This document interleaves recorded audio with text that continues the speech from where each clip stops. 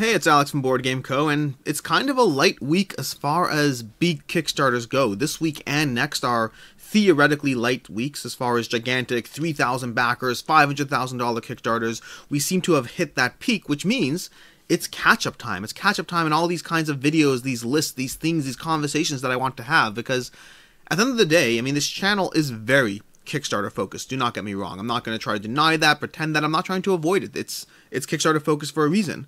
But I also don't like those weeks when it's like, you know, an entire week full of Kickstarter. I like having conversations, I like having topics, I like having lists. And with how empty the next 2 weeks are as far as gigantic Kickstarters, it means we can catch up on things. And then I realize as I'm saying this, that the first thing I'm catching up on is, of course, a Kickstarter-focused topic. It is what it is. Nonetheless, this week is actually pretty good. If you look at the lineup for this week, most things are not Kickstarter, which I guess pretty good is a relative term, depending on what kind of content you're here for. In any case, let's go ahead. And by the way, if you missed it, check out my confirmation bias video about why Everdell is better than Wingspan. Great subject, whether you agree or disagree. In fact, it's often better when you disagree. It's just more of a conversation that way. It develops more. In any case, last time I did this video, I did my Kickstarter backlog, which was a video list in which I was going through all my Kickstarters that I have in the queue, things coming in. And I don't know the full amount offhand, but it's somewhere in the 50 to 60 range, although in this last list, since I did this a month ago, October 20th, 4 of these have since come in. I did Tidal Blade, Super Fantasy Brawl, well, you can read the screen, Assassin's Creed, Dwellings of Eldervale, Ignite, Val and Villainy, Bloodborne, Wild Ascent, Tainted Grail, Altar Quest, Kingdom Rush, etc. Now, Tainted Grail is one that I did 2-wave shipping on. It's something I would no longer do anymore, just given the nature of content creation, that because I'm a content creator, now I need to have that stuff in wave 1 so I can review it, so I can unbox it. So, practically speaking, it's things people want to see, and so I can justify that extra $10 expense or whatever it is.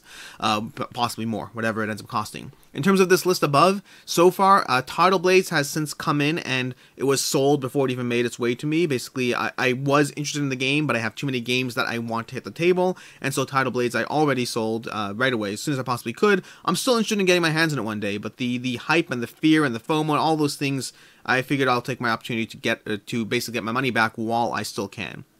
Super Fantasy Brawl has come in, and I love that game. Oh my gosh, I am really enjoying Super Fantasy Brawl. So that's a win there. Dwellings of Eldervale arrived today. The day I'm filming this, Dwellings of Eldervale arrived, and I'm excited. I'm very excited. The unboxing was fun. I did an unboxing, which you haven't seen yet. You'll see the unboxing this Saturday, probably. But in any case, yeah, I'm excited about Dwellings of Eldervale. Very hyped for it, hoping it'll be great. Awesome. Valor and Villainy is going to be shipping shortly, as is Altar Quest. As is Kingdom Rush. Both those are shipping shortly.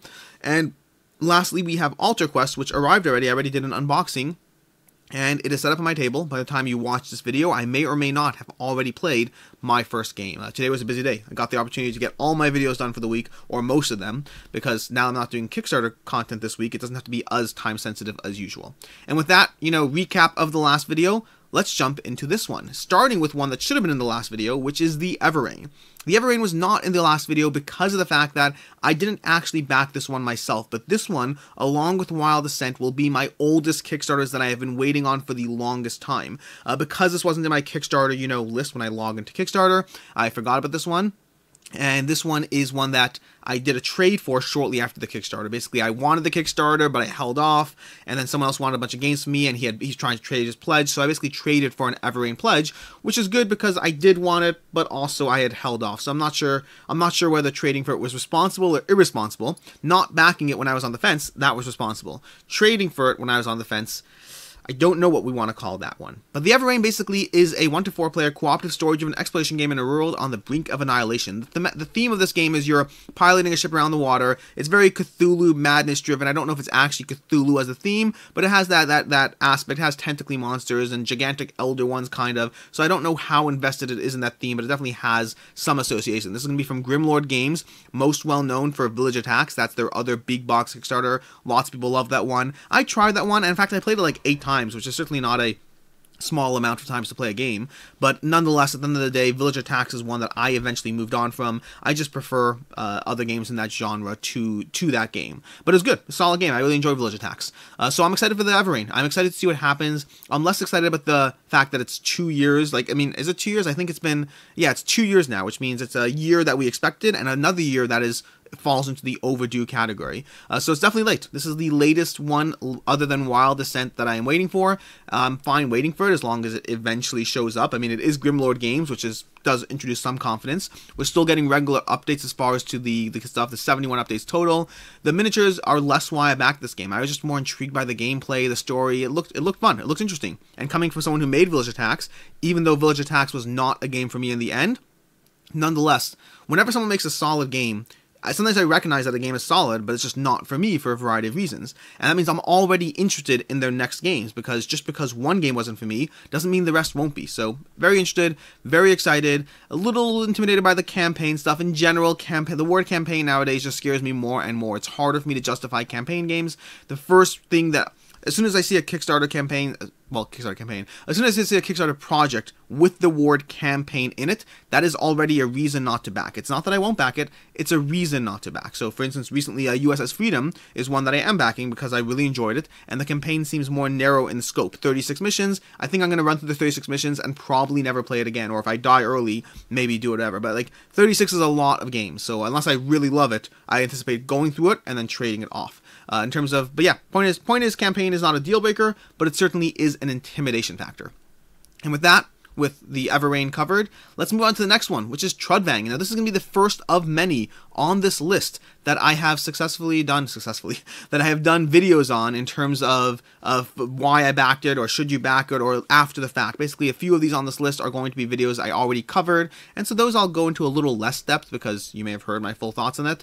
But overall, Trudvang is one that has had its own delays, and this is also going to end up being pretty delayed. This may end up beating Everrain or Wild Descent by the time all is said and done in terms of how delayed the project was. Fortunately, I never backed Solomon Kane. That is the mother of all delayed projects that we still expect to see. When you have a delayed project, at a certain point, it moves into you're never going to get a territory. Fortunately, the delayed projects I have are not yet there. Both Wild Descent and Everrain are supposedly coming soon, so hopefully I will get them.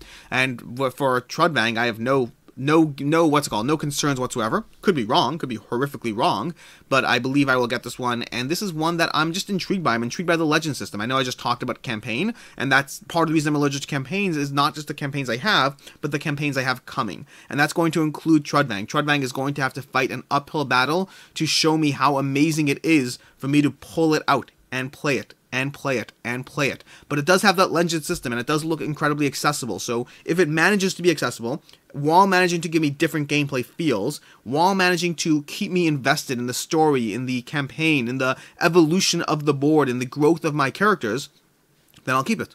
Otherwise, I will sell it and move on quickly.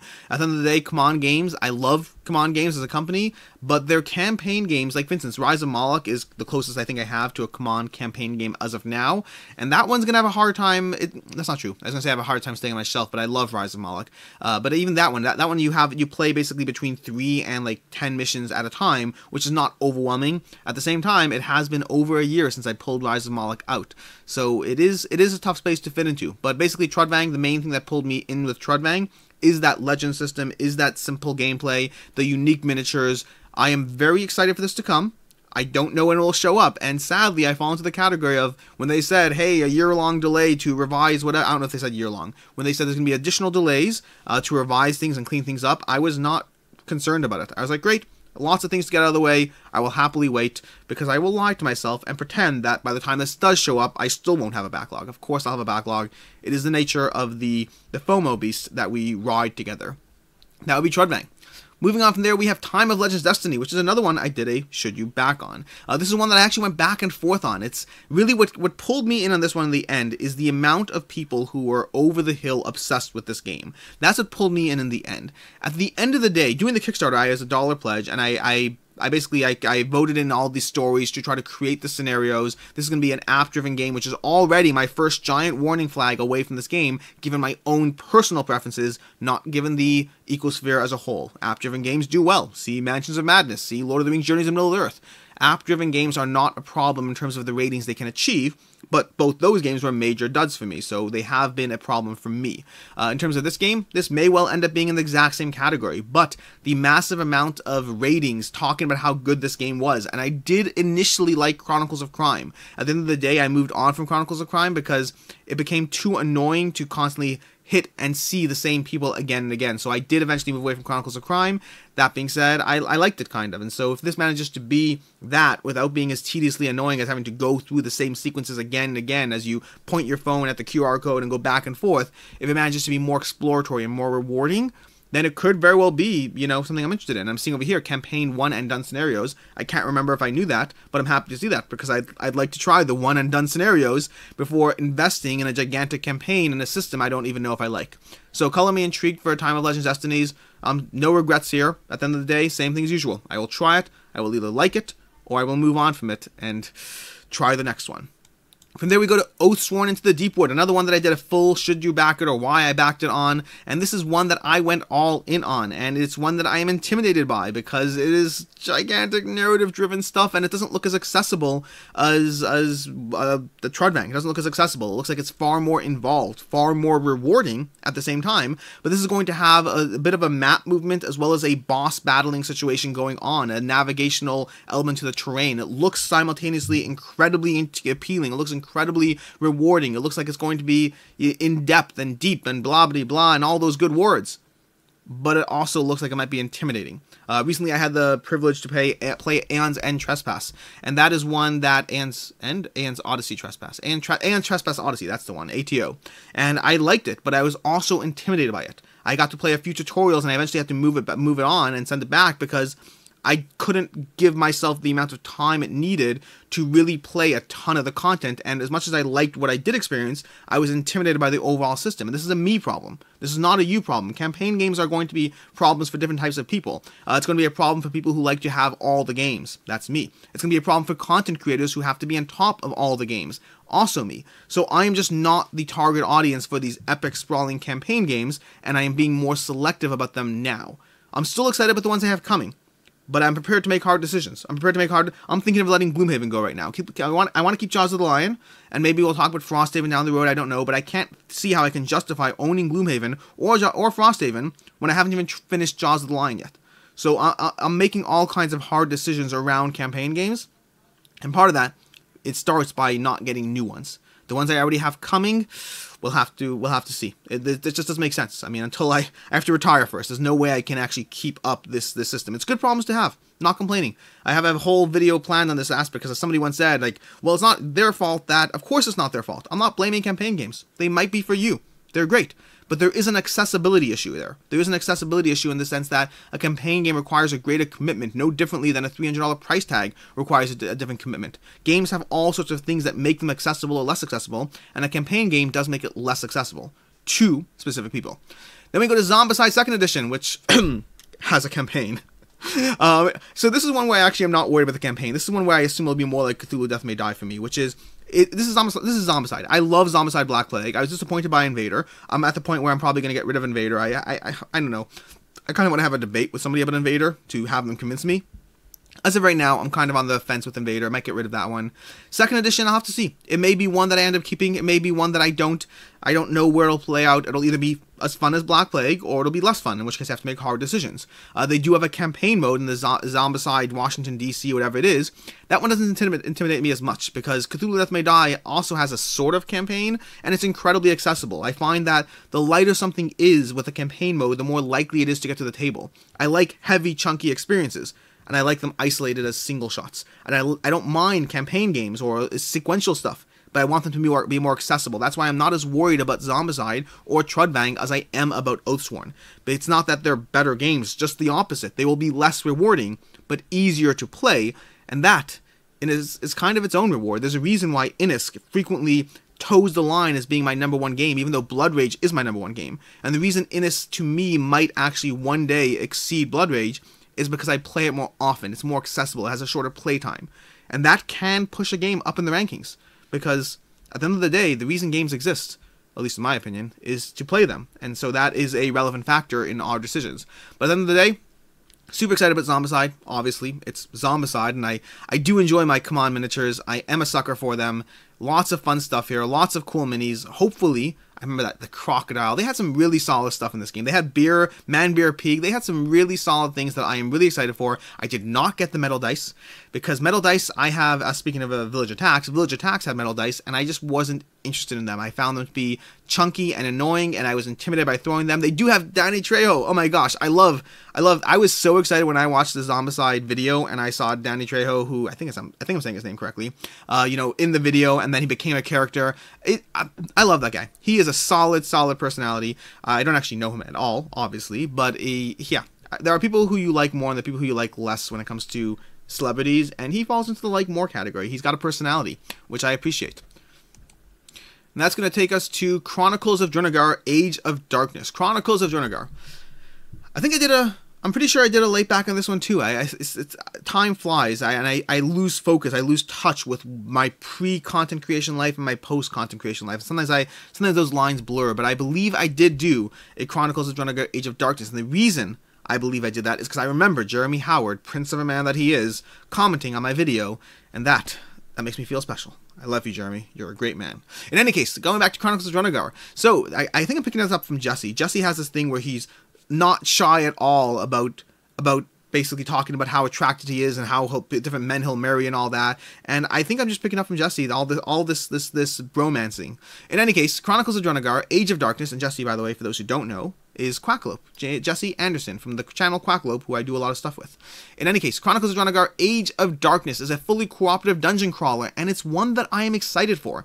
I think it has campaign elements to it. I can't recall perfectly. It's just all these things blurred together, but it is one that I am excited about. The miniatures, they have slowly been teasing photos. The miniatures look great, which is particularly nice, given that the very first photo they teased of the miniatures was more than subpar and was a mistake to tease, in my opinion. It made it look it put people on their toes, reasonably so.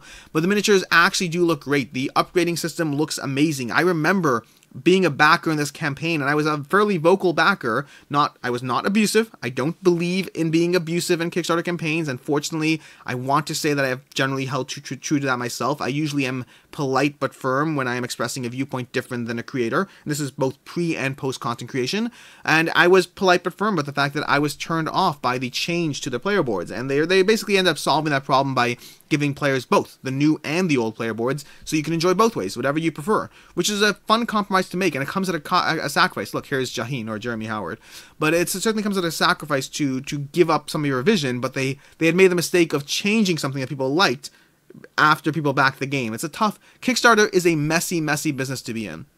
Ultimately, Chronicles of Drunagor had an interesting exploration mode with this whole door system. It had this 3D terrain that made it look interesting. It had gorgeous miniatures. It had upgrades and abilities and character development, and those are things that I love.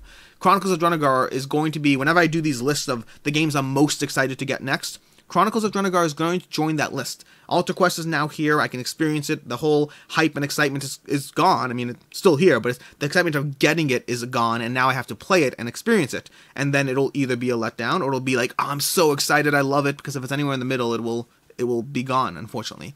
But Chronicles of Drunagor is going to be one of those next ones where I'm super hyped, super excited, super interested, because just the sheer amount of upgrading and abilities is tempting. It calls to who I am. It calls to who I am. It calls to what I like in board games. And so Chronicles of Drunagor, that is basically one that I have on my backlog. And by the way, I haven't said this yet, but in case you're wondering, I'm going in terms of the oldest to newest in terms of how far back. Each of these videos covers the 10 or 11 oldest Kickstarter campaigns before I get to the new ones. This one's going to be, I think, 10 plus the Everrain, which should have been in last ones. Then we have Titans, historical fantasy miniature board game, which doesn't seem like it funded that long ago, but it also funded before I ever did any content creation, which means it must have funded that long ago. It's, like I said, time flies when you're having fun. My wife used to ask me before I started this, when I first started getting sucked into Kickstarter, my wife started asking me, like, why are you getting excited about something you're not going to see a year out?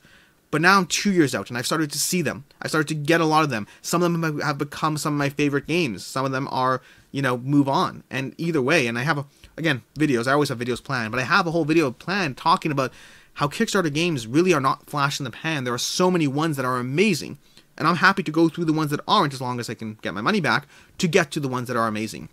And Titans. Titans is one I probably shouldn't have backed, because this one fell into the category, honestly, I backed this game because of Sam Healey. Sam Healey, if you watch this, maybe I'll send it to you, I don't know. Sam Healey, if you watch this, I backed Titans specifically and exclusively because of you. Although exclusively is probably a hard word, but I was ready to walk away from this game, because this game, what it was promising me, an experience similar to Blood Rage, some degree of area control, some degree of combat, some degree of fun stuff going on in a non-dungeon crawl game, but rather a fighting combat-based game. And this, for me, I was promised a Blood Rage style game, not necessarily Blood Rage itself, obviously it's going to be different, but it was Sam Healey and his quotes or testimonials at some convention that he played this game, and he seemed to be excited about it. And I know that Sam Healey's #1 game of all time, like myself, is Blood Rage. You and I, Sam, me and you against the world. Again, romance stuff. But anyways, this game, Titans, I was ready to walk away from it. Why am I paying so much money? And it wasn't a ton, but it was €100 or something like that. £100. It's a lot of money. And I was backing this game for the promise of a potential Blood Rage competitor. Why don't I just wait, pick it up in the secondhand market, pay a premium if I need to? Why am I taking this risk? And it was Sam Healey. Sam Healey is why I took this risk. So this game, you can exclusively blame to Sam Healey being excited about the game, to Sam Healey seeming to care about the game. The miniatures, they have these gigantic titans that I'm sure will be great. The rest of the miniatures, I'm kind of expecting them to be a letdown. Whenever you have miniatures, you always have to, it takes a certain amount of time before you can realize which ones are more likely to look once you get them, and which ones are more likely to look exciting. And size is going to be a factor there. It's not the only thing, but even if you just look at the level of detail on the big ones with the small ones, I'm excited about all this stuff. But I didn't back this game for the miniatures. This is not one where I backed it for the miniatures. This is one where I backed this game because of Sam Healey. Which brings us to Arkeis. This is one that I almost didn't back. And I did. I don't know who I can blame for this one. Not Sam Healey. This wasn't from Sam. This is one that I was on the fence about. When it came out, I was still going through my Kickstarter addiction. I'm still in my Kickstarter addiction.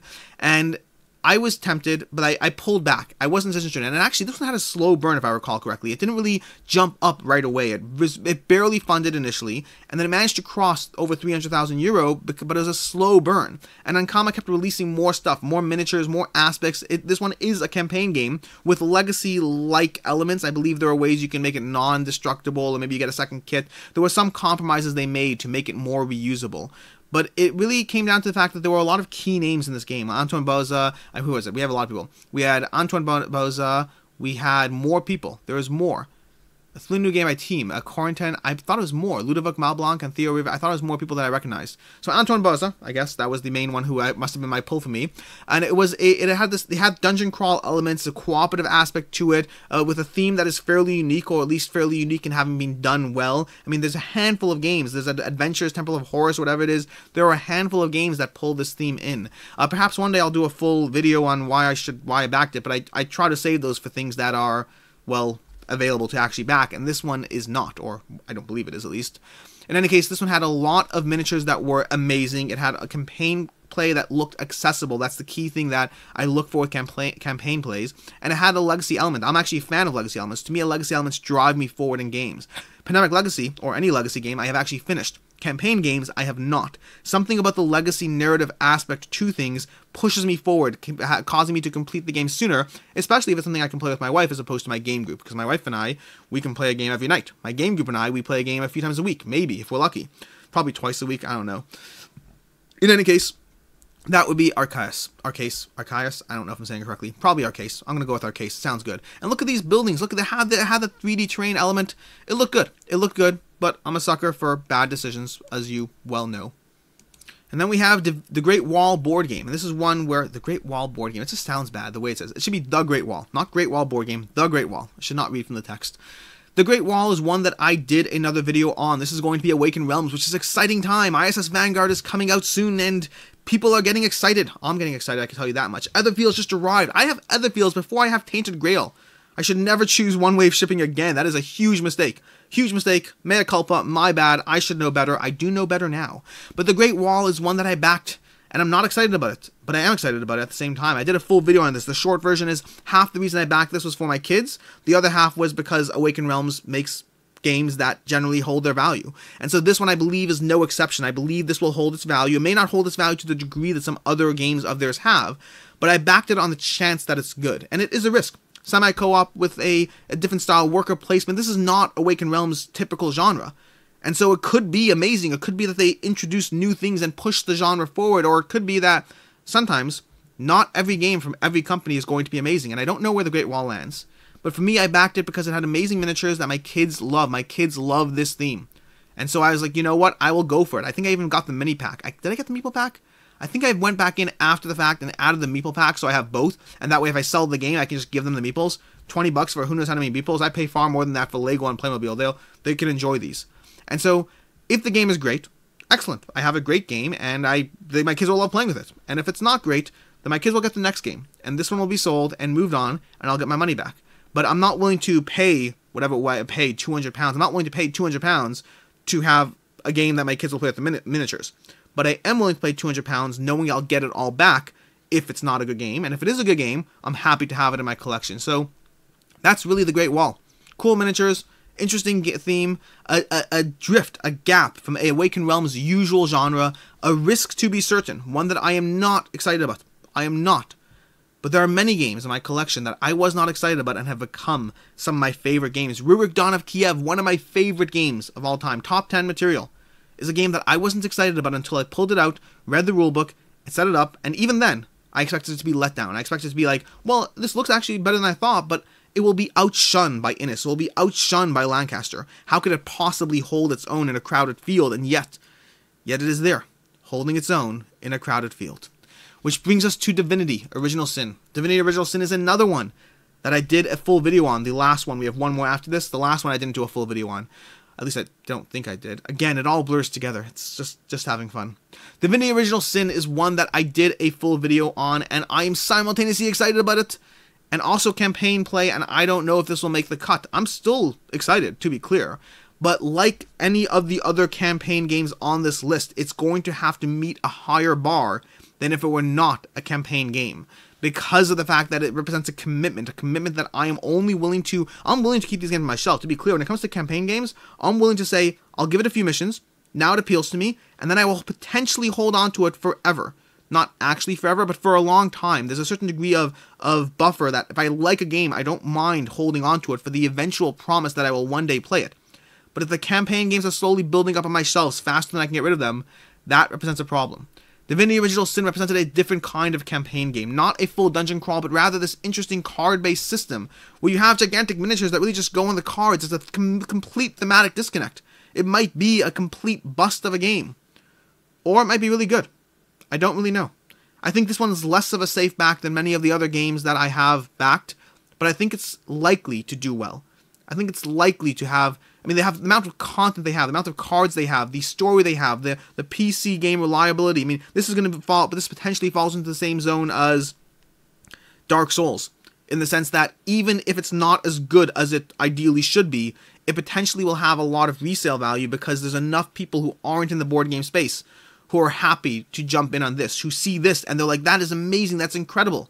Because by the standards of someone who's not playing the games that we are, it might be better.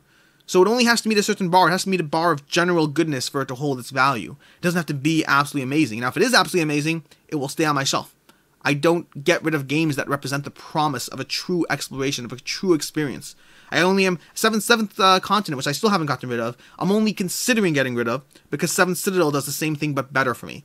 So maybe I'll get rid of that one because even though it represents so much promise, I have gone through the promise a few times. I have had a few missions, a few scenarios. I've sunk a good 10 to 15 hours of my life in Seventh Continent, and I don't mind getting rid of it if Seventh Citadel does the same thing but better. But I know I would still own Seventh Continent if Seventh Citadel didn't do the same thing but better. And so different experiences, different aspects to the promise that these games represent, they are worth experiencing, they are worth potentially having. It's just the promise overlaps at a certain point. Do you really need Madara and Gloomhaven and Oathsworn? How much overlap do you need in the potential that a game gives you? Do I need Tainted Grail plus 7 Citadel? I don't know. I may well get Tainted Grail and say, screw that, I don't need 7 Citadel either. There's a degree of potential that I want on my shelves, a degree of promise, a degree of other worlds, the same way people might have a book collection. But I want it to be narrow enough that it represents the best of the best in whatever it is trying to do. And Divinity Original Sin has an edge in that sense, in that it is different, or it seems to be different in the way, in the presentation, in the experience and delivery of what they do. Now that different could work for them, or it could work against them. I don't really know, and time will tell. And lastly on this list we have Unsettled. Unsettled by Orange Nebula. This is one that I went back and forth on heavily. In fact, I ended this one at a $1 pledge, didn't back it, and eventually went in on the pledge manager and upgraded. Eventually. And the whole reasoning there is because, on the one hand, there wasn't enough information for me about how this game played for me to truly sink my teeth into, or for me to even feel like it was something that I would enjoy and love. I don't know where this game was. I still don't know if this game is going to be amazing. All these seals, though, are for Vindication. Vindication is one of my favorite games. I experienced it first time in January 2020, I want to say. I think it was January 2020. But I experienced this one this year, Vindication, and I love Vindication. It is so amazingly... It's amazingly amazing, okay? That's what it is. I love Vindication. It is a solid experience. And if Orange Nebula was able to deliver another game like that, I backed this game because of Vindication. I backed this game because of the promise of what that could be. And of course, the colors, the gorgeous. They make pretty games, and they make good games. Or they make good game, I guess, in theory. And time will tell if they make good games. So I'm excited about Unsettled. I am. But I'm not excited the same way I am for the Chronicles of Drunagor, where I know what experience I am potentially getting my hands on. Rather, I am excited for Unsettled because of the potential promise of what Unsettled might be for me. To which I have no idea. I don't know what this will deliver. But I'm excited. Because Vindication. Because you make a game good enough and you are on my radar until you deliver a bad experience. So that's Unsettled. I don't even know where they are in fulfillment. I don't remember where they left off. We'll see. Journey before destination. I don't know. I'm excited for this game. The colors are beautiful. This looks like Vindication. It looks like it has that same style, that same genre, the same whatever. Not same genre. Same visual, graphic design. And we'll see how it plays out. That's my list. 10 games, 11 games, whatever it is. Plus, of course, the recap from the beginning. We'll do another one of these in a month or so, whenever there's a light week and I have another backlog. But I like going through these, giving you an experience, a taste. To a certain degree, you know who I am. To a certain extent, you watch my videos, you know what I back. I cover all that, but you don't know what I backed in the past. And I know that before I was a content creator, I used to watch people. The people who I watched, I would want to see, what did you like? What did you keep in your collection? What worked for you? There's a degree of familiarity, of almost not intimacy, but a knowledge that, oh, I like your content, and I know that we align on this. Like Sam Healy. Sam Healy, who I share his taste in games. I still want to know, what is Sam Healy backing? What games is he adding to his collection as Kickstarter goes on? Because I know that his tastes align with mine, and so I like having that confirmation bias of, well, if you backed it, I'll jump in. This is a trick I use to this date. I have this little running game with a Successful Geek. Successful Geek is one of my viewers, and I have this running game with him where both of us seem to be on the fence about a lot of the same campaigns, and we have pushed each other to back games and then pushed each other to walk away from games. We both agreed to cancel our Bardsong pledges together. We both agreed to not Bardsong. I think Bardsong is the newest one. We've agreed to cancel DEI, to not back that one. We've agreed to cancel Bardsong, and we've agreed to go in on Dark Ventures. We're using ourselves as this leverage to push ourselves in different directions because there's enough overlap in what we like and there's enough overlap in our FOMO that we use each other as crutches, for better and for worse. And so I like sharing that to a degree as well, although technically this video is all about the games I did back, so there's no crutches here. It's just an insight to what I did, didn't do, all that stuff. Until next time, I'm Alex Radcliffe from Board Game Co. And I'll see you in a month with the next one of these, somewhere about a month. Until next time, have a good one.